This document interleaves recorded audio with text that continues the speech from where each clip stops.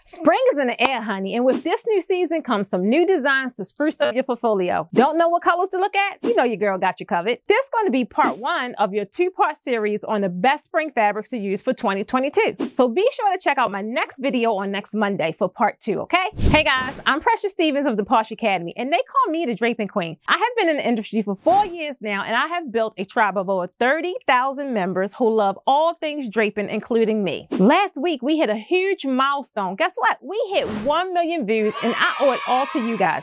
I am super passionate about helping creative businesses reach the next level, which is why I created the Posh Academy. We aim to help creatives such as yourself avoid common newbie mistakes so they make more money with premium draping. Now, in this video, I'm answering a popular question I often get about spring colors, right? Now, we all know that there are so many options available to us when it comes to fabric, but what's the best choice anyway?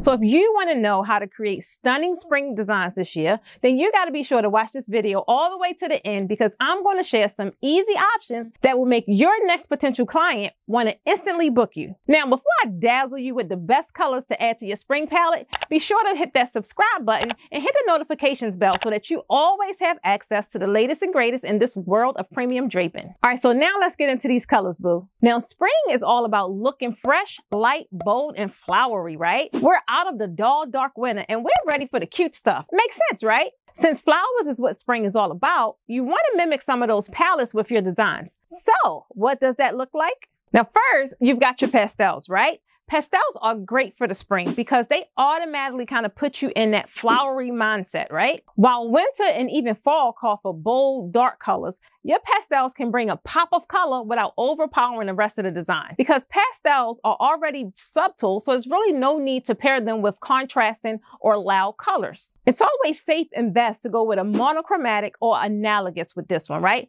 You could go with purples, greens, pinks, and even some blues. And guess what? You'll be good to go. Now, next, you got your bright, bold colors, right?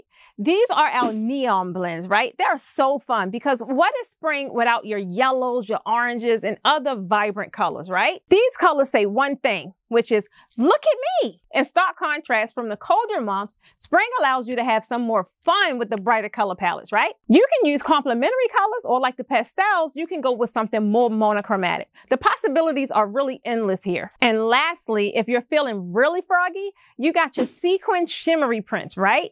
Such as all these beautiful colors here.